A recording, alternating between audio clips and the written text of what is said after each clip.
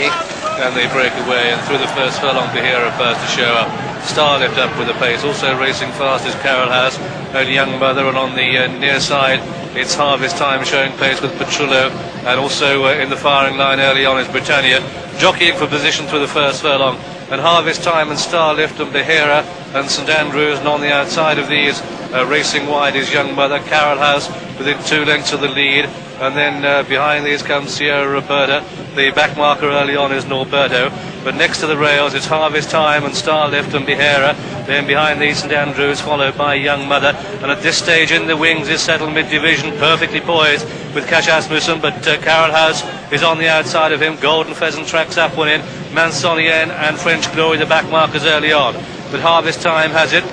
The favourite now only has about 3 or 4 behind him. That's in the wings as they stream away and begin the first of their many seemingly turns in this Chiga Prix de l'Arc de Triomphe. They've gone about half a mile. Starlift in the blue, the dark blue jacket that is, and paler blue, that's St Andrews. Next to the rails, Harvest Time third, Behera 4, then comes Petrullo, and behind these comes Young Mother, and behind that one is Carol House, and the sun is shining here at Longchamp as they begin the sweep past the halfway stage, and on the inside it's Harvest Time and Britannia just being checked there. Elisa in behind that one, Cacothes mid-division being ridden along, Golden Pheasant on the outside, Padettery in last place, but it's Harvest Time the second last bend, this Harvest Time by 3 parts of a length to St Andrews in the light blue. Petrullo running a cracking race in third. In behind these Sierra Roberta looks for room, followed by Behera, and at this stage in the wings has got a lot of running to do, and they've got one more bend to take in the Chiga Prix de l'Arc de Triomphe as St Andrews goes on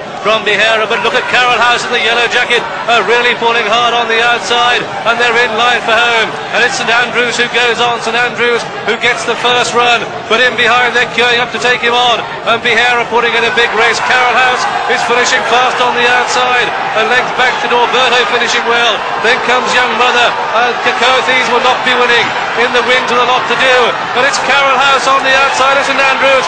Behera is back in third place, they come inside the final furlong, and it's Carol House and Nick Kinnan going for all his worth, and it's going to be Carol House who wins it, and at the line Carol House is the winner, very close second, Behera in second with a photo third, St Andrews and Young Mother, then came Sierra Roberta followed down by Rabor, then Legal Case and Elisa. His businesses were thriving. He bought Warren Park, a fabulous 500-acre stud at Newmarket with a fine house.